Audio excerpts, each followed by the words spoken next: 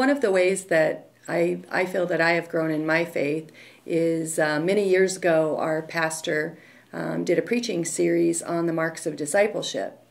And he encouraged us also to read the book Real Life, Real Faith, The 6 Marks of Discipleship. And I feel like that book and the preaching series really helped me to see areas in my life that I really wasn't giving to God.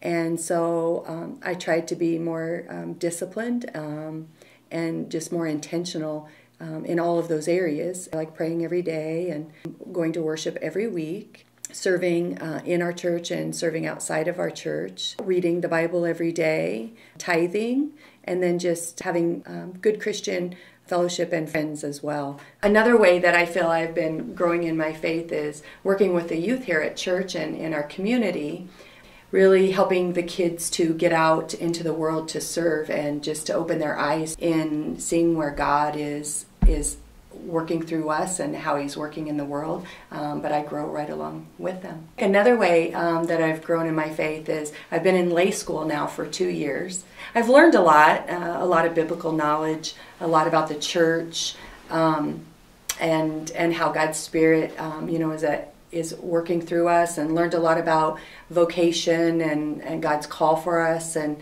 also it's just been a really safe place, a safe environment to ask questions, to seek answers for things that I may be struggling with or don't understand. And the relationships that have been developed in that class during those 2 years has just been an added benefit.